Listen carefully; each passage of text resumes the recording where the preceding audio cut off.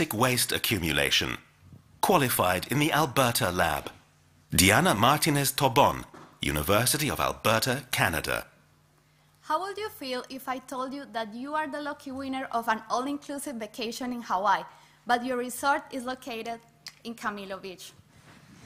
My name is Diana Martinez, and I'm here to talk about how bacteria, combined with protein engineering, can break the wall of the unmanageable amount of plastic that our consuming society releases every day. Each of us use a lot of products that come in a plastic package. Multiply that by 7 billion, the world population, and you understand the scale of the problem. We hear about biodegradable bags and bottles, but most of those biodegradable materials are just conventional polymers that can break thanks to toxic additives, or bioplastics that break into harmless compounds, but this takes months or even years. What if we had an alternative? A plastic that can break into harmless compounds at a faster rate. Polyhydroxyalkanoids, or PHAs, are just that. Biopolymers produced by many types of bacteria, commercially available from companies like Metabolics in the US or Biomer here in Germany. In fact, more and more companies are looking at ways to produce PHAs cheaper, so we will be seeing more of these bioplastics in our everyday products. But how does their degradation work?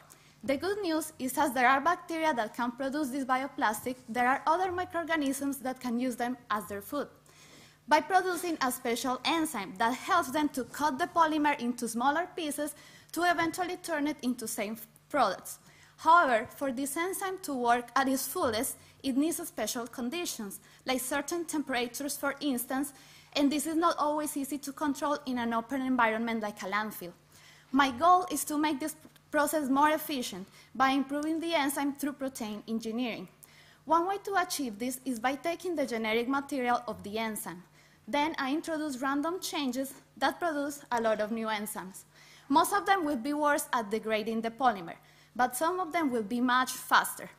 Another way involves the use of computational tools that help me to figure out specific changes in the DNA to obtain the enzyme with improved degradation rate that can later be used in the environment so that the waste doesn't accumulate for too long.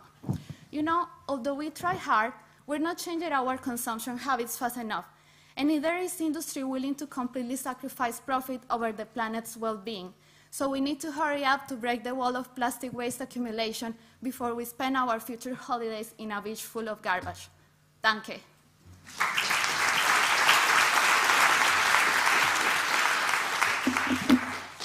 Have you already created enzymes that accelerate the process?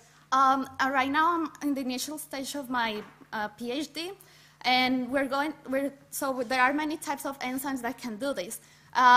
We're selecting the best ones that have best rate, and I'm going to start with directed evolution the next month. Very quick question. How long would it take for 1 gram of bacteria to dissolve in 1 gram of plastic? Well, it will depend on how the mutations will work, but right now we're, with the natural enzyme, we can degrade around 10 milligrams, 25% weight loss in around 24 hours, but we hope. But this is at the good temperatures, the one at the enzyme is happy. Thank you very much.